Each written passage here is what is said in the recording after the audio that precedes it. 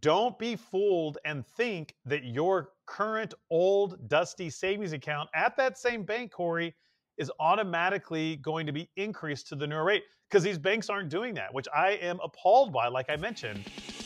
Welcome to Upticks with Jake Falcon, founder and CEO of Falcon Wealth Advisors. In this podcast, we help high net worth individuals overcome financial complexities.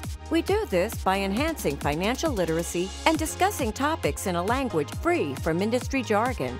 Join us as we help explain exactly what having a solid financial plan means, as Jake draws from years of experience in helping hundreds of individuals get financially organized and focused on their goals. We hope you find Upticks educational, entertaining, and shareable. Now, on to the show. Welcome back to Upticks with Jake and Corey. Corey, welcome back to the show. Jake, thank you for having me. Happy to be here. And I'm happy to report I did return safely from golf in the desert. How'd it go? You know, I don't think I'm built for these guys' trips, Corey. I had a good time. I mean, I had a good time relative maybe to a bad time. Like, it wasn't the best time of my life. It probably wasn't the worst time of my life. I just really like my wife. Did you hear that, Rachel? That's right. You can go back 15 seconds and listen to it again. So 4 days of golf for me is too much also in a row. I would have been happy to leave after maybe 2. I did play really well out of the gate. And then as I was there, my rounds progressively got worse. Really beautiful golf courses. I do prefer, though, trees to desert. I hit my ball in the desert a lot, Corey. I didn't like that. I found it a lot, which was weird. What's that? I found my ball a lot. So I hit it in the desert, and then we would go and find it. It's kind of weird. You think you would be on a golf course in the desert, we're not finding those balls. Well, because like there's cactus and bushes, and I would still find it weirdly. So anyways, I had again, it was a good trip. I'm glad I did it. I'm glad I got to play some cool golf courses. So, but I won't be doing that probably for a while. I'm a much more, again, 1 or 2 rounds, and I'm good. Yeah, which makes sense. But now you've cracked the door open for the 2024 golf season, right? That's right. That's right. I kicked it off, and we're off and running, so we're good. It's good to be back, and it's good to be recording Upticks. Quick, before we get into the headlines, Corey, I do want to, again, promote my book that's coming out here, hopefully mid to late spring, called Retiring Right, Smart Steps for Exiting Corporate America. We are in the process of getting the layout put together, so I'm real excited about that. For all of our listeners and our audience for Upticks, I'll be sure to let you know how you can get your copy. And also, thank you to all of our subscribers and listeners. We continue to grow that count, so please give us a thumbs up, like, and share our content. The whole purpose, Corey, of Upticks is to enhance financial literacy, and we're looking to do that at scale by recording these episodes out there. So thank you again, like I said, for everybody tuning in. Corey, you got anything before we kick off the headlines? Just a quick question for you. For myself, Jake, or for anybody who's watching or listening to the show, if they want to follow the updates or follow along with the book Retiring Right as it's published, is the best way to do that just to subscribe to this show? Is there somewhere else that people should subscribe to if they want to follow along with the book? Yeah, great question, Corey, and thank you for asking. So literally, if you go to our website, falconwealthadvisors.com, Luke, our communications manager, has put in a little contact form that you could put your name and email address in there. It's under the Retiring Right section, and then that way you will get updates on the book. Certainly, if you're a subscriber to our weekly Upticks newsletter, that will also get you updates as well. And simply, if you want to subscribe, just email Luke at falconwealthadvisors.com, and Luke will make sure you're on the list. Also, Corey, good point. If you have a question or a topic that you'd like Corey or myself to discuss here live on Upticks, feel free to send that over to Luke, and he'll make sure we get it. Again, that's Luke at falconwealthadvisors.com. All right, Corey, why don't we play ball? Let's jump into the headlines. Why don't you get us kicked off here, Jake, when high yield savings accounts come with an asterisk?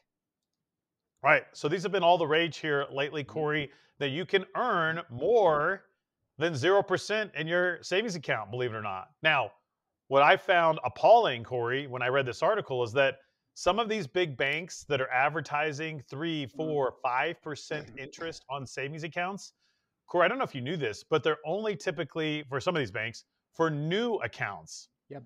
So if you have a quote unquote high yield savings account at XYZ Bank Maybe it was paying you 1% for the last 5 years or whatever. And now they're advertising that their savings accounts are paying 3%.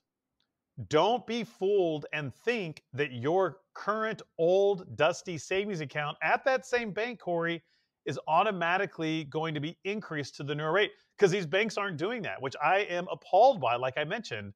So what they'll do, Cory, is they'll create a new type of savings account. So you might be in the high yield savings account, then they open a premier savings account or a select savings account or a platinum savings account. Some of these banks, Cory, will literally open many, many, many different types and running different marketing campaigns to get people to deposit their money, but they're not paying their old customers the higher rate.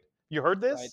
Yes, I have. Yeah, there's a number of banks. Well, there is an article, I don't remember the bank, it's escaping me at the moment, but recently where I read just about this, where customers, people that had their money at the bank were like, wait a minute, this rate's what's being advertised, but this is what I'm getting paid. And the distinction between the two account types is one word, right? Where there's, like you said, select or premier.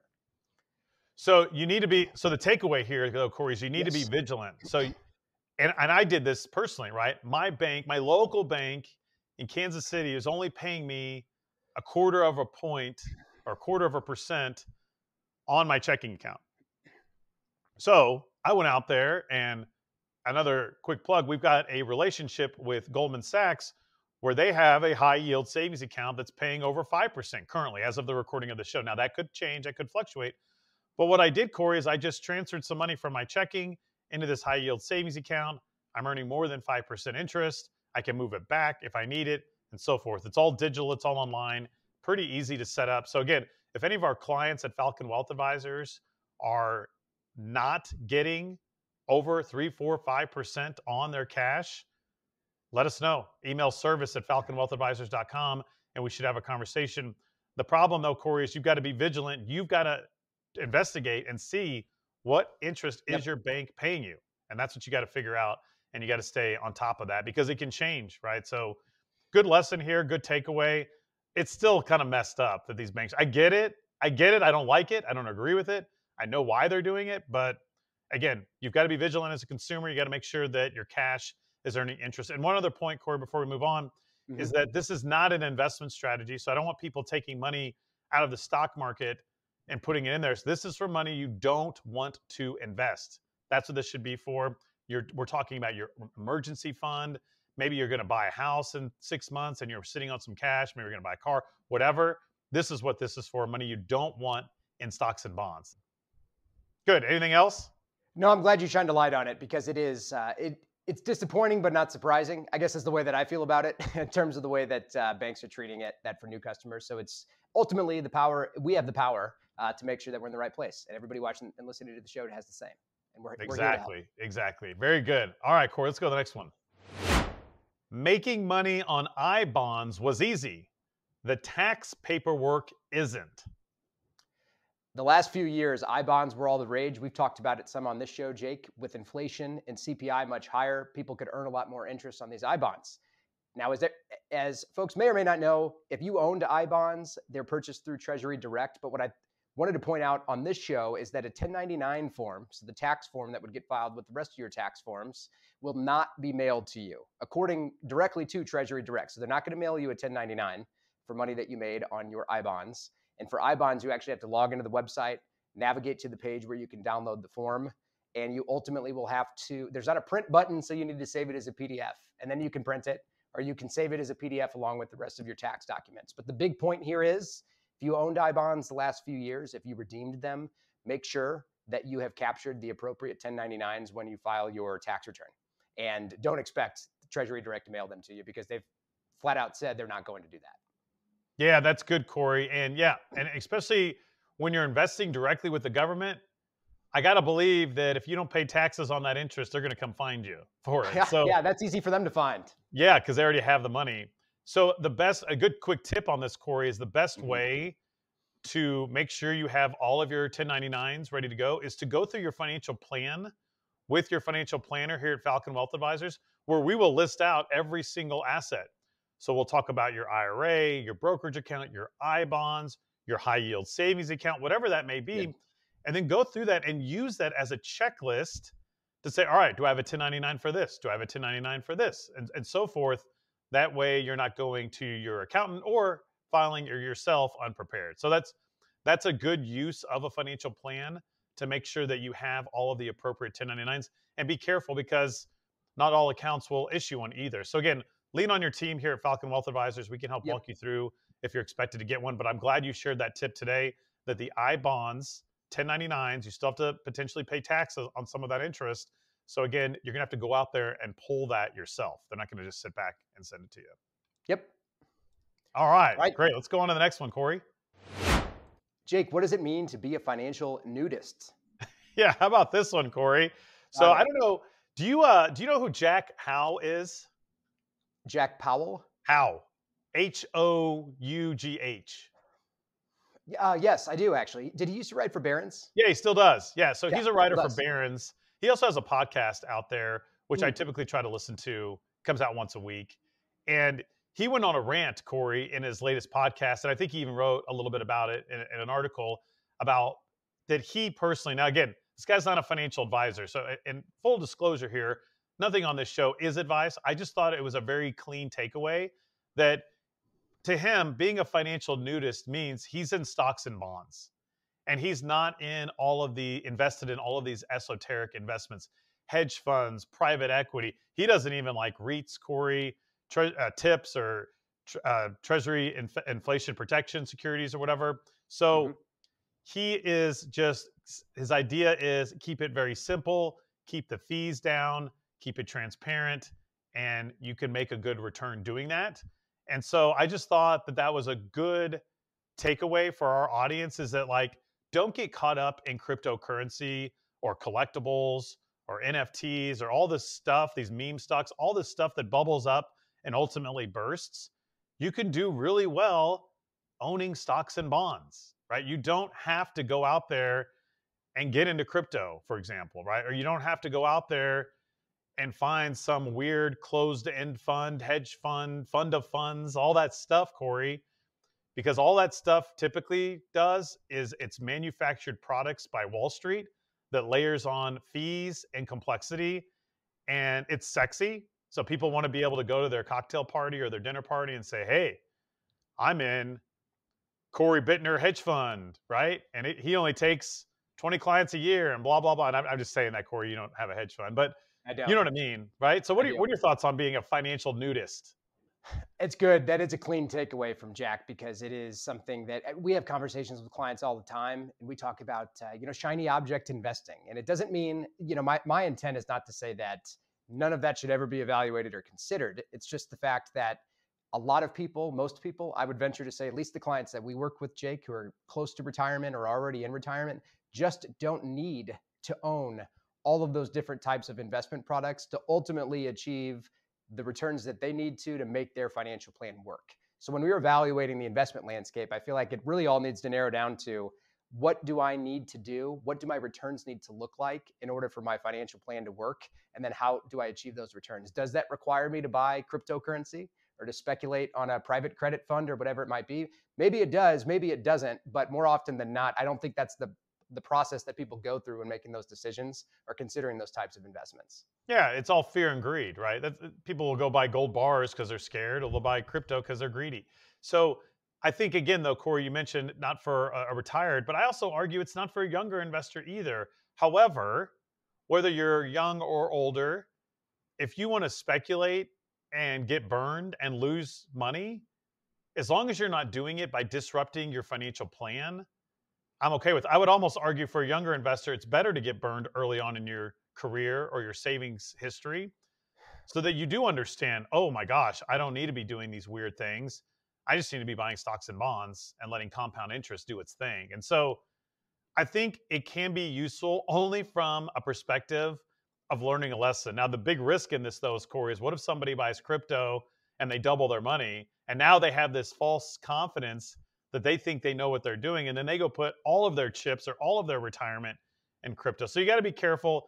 The idea is, if you can't explain it in great detail and you don't understand all of the fees, the liquidity, the risks, then really should you be investing in it? Really? Right? Let's be adults here. Really, should you be doing that? And second, don't get caught up in these fads. They're just, that's what they are. These fads come and go. There'll be another one. There'll be another one. There'll be another one. So let's keep things simple. Let's hit singles and doubles, and let's let compounding do its thing. Really good. I like it. Financial Nudist. How about that? How about it? All right, Cory. The Trump versus Biden economy. A comparison in 10 charts, which please save us. We're not going to have 10 charts. I will spare you and anybody watching or listening to the show from sharing any of the charts, Jake. But what I do want to talk about here briefly is some of the data, because that's really the big point here. And there's a lot of content. Now hold on, time out. Hold on. Was this from the challenge last week, or are we going to get to that? We're getting there. Okay, go ahead. I do have a chart for you there. All right, fair enough. Go ahead. I'm glad you brought that up. Yes, we're going to get there.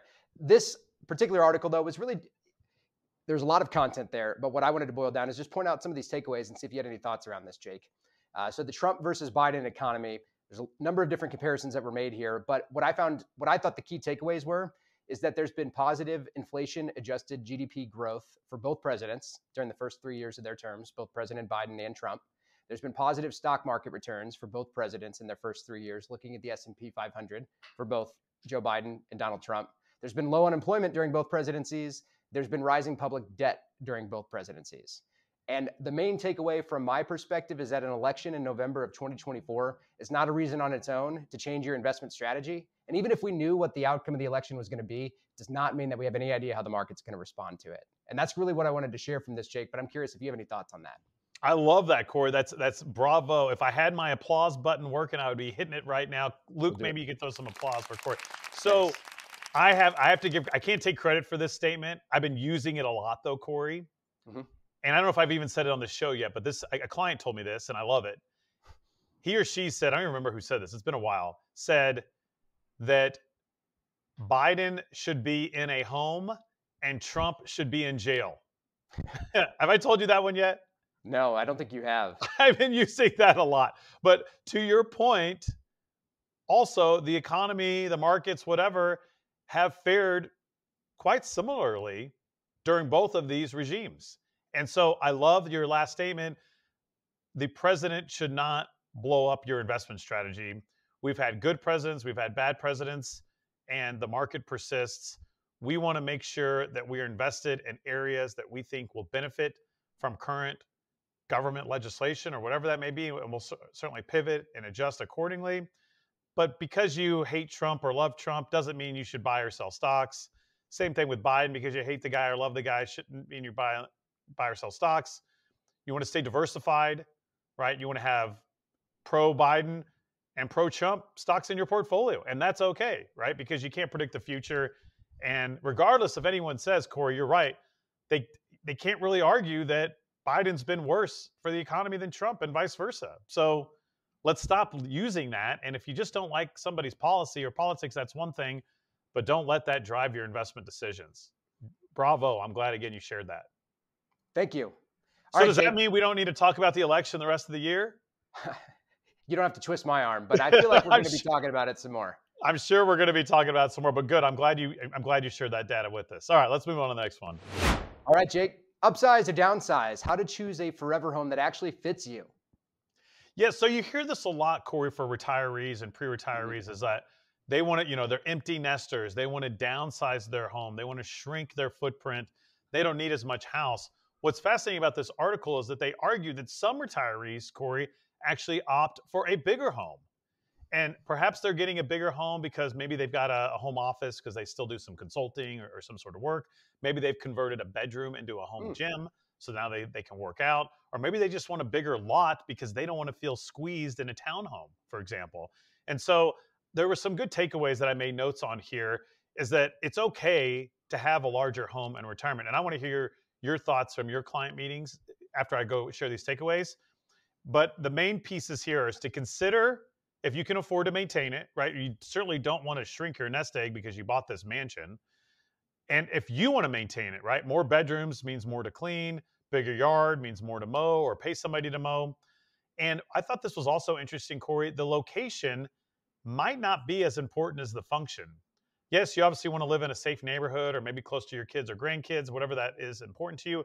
But they argue that it's not always location. If you can find a house that meets all your needs and is functional, that's okay. Because think about it, you don't have to be close to your job if you're not going to work. Yeah. So, but my question to you, Cory, is do you have any clients that have upsized in retirement? I'm sure that I do, but there's none that are jumping out to me, Jake, off the top of my head. I have actually. Maybe it's because I read this article. I have clients that have actually gotten bigger or nicer homes in retirement because that's what they wanted to do. And that, think about it. If you're kind of a homebody like me, right? I just talked about I didn't really love traveling to Arizona.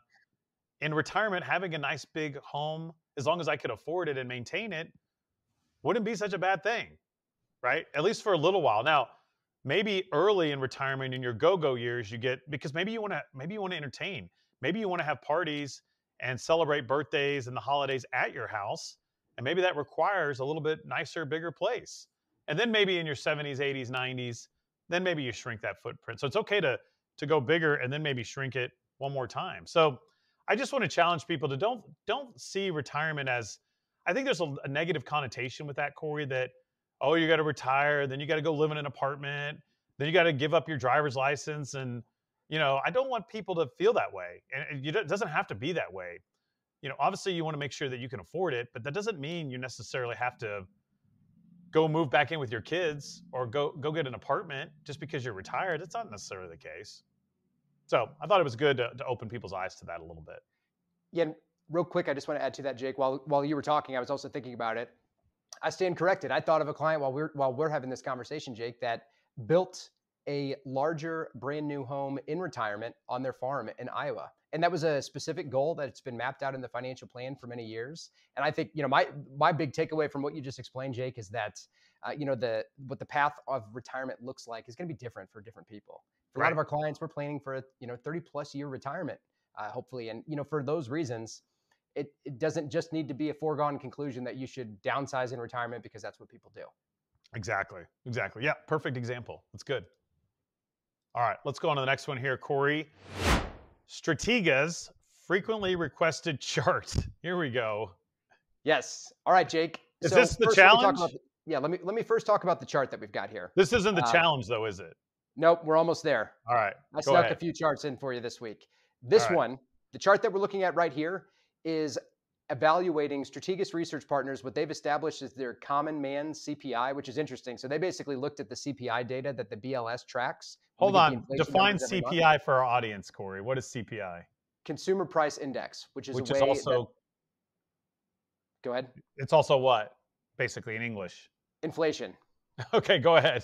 So the Bureau of Labor Statistics measures all different price points for all different goods and has ultimately a CPI number. But Strategas Research Partners, what they did here is they stripped a few things out of that, down basically to the essentials that virtually anyone is going to pay for, which they've defined as food, shelter, clothing, utilities, and insurance. So those items specifically. And as you can see from this chart, energy's in this too, right? On this chart. So food, energy, shelter. Energy. I overlooked energy. Yep. Thank you. Okay. So if we look going back to 2018 with this all being indexed to zero, we can see what wages have looked like, what CPI, and then ultimately what has been defined as the common man CPI for some of these essential services. And the reason I wanted to talk about this today, Jake, is I wanted to get your opinion on this because I have conversations with clients all the time that question the validity of CPI data, the Consumer Price Index. And my view is that the CPI and the cost of living are not the same thing. And I'm curious what your thoughts are. Yeah, but before I give you my opinion, are you suggesting then, is this chart saying that the common man's inflation has gone up faster than their wages? Is that what this is saying? Yes. Okay. I can kind of see, again, I'm not a chart guy, Cory, but I kind of see it. I just think it's deeper than this even. I think I've talked about this on the show before, is that everybody has a personal inflation number, right? Because what you and I live close to each other, but let's say that you lived in Belton or Liberty, right? Your gasoline monthly costs would be much higher than mine, who I live, a few miles from the office. So your personal inflation number is important. I appreciate Strategas trying to analyze this, but I still think there's a flaw in this chart because everybody has a different inflation number. And I think all of us, me included, can always cut, and we can always trim some fat on our spending. So if a client came to me and said, man, Jake, I'm just, things are really tight right now, I would highly encourage them to meet with one of our financial planners and go through a budgeting exercise and just bring some awareness to how much are you spending? Are you spending $200 on groceries every week and $200 going out to dinner every week and then throwing away half your groceries? Like, right? So for example, they may think they're spending $400 a week on food, and they can really cut that down to $300 or $200 if they just change their behavior. So I think behavior influences this number also. So, I get the awareness, Strategas, good try, but I still think everybody has a personal number. What do you think? See, my takeaway is not the same. My takeaway is that everybody's personal inflation rate is going to be individualistic. I agree with you there. But I also think the bigger point here is that there's a lot of data. If we talk about inflation coming down, there's a lot of data included in that. But what this is demonstrating is that inflation for these essentials that is going to be included in everyone's personal inflation rate, because virtually everyone's going to pay for these things.